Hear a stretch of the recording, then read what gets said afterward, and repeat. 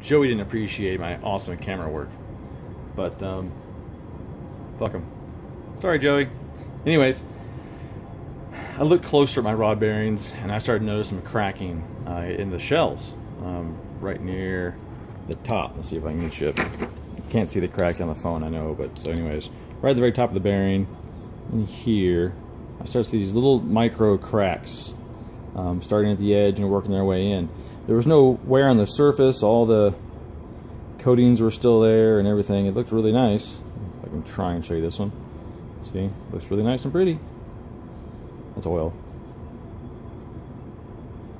But the stress, whether it be knock or launch control or who knows, caused little cracks in the shell. Now these are old ACLs, so I have no idea if this was when they started getting crappy or not.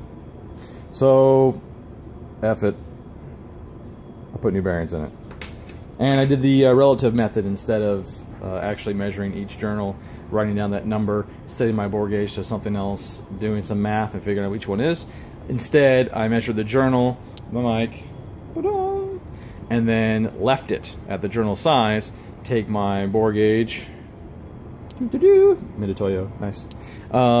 Set it 0 to this reading, which is the journal, and then you stick it inside the rod, and then whatever your measurement is just the relative difference between the two measurements.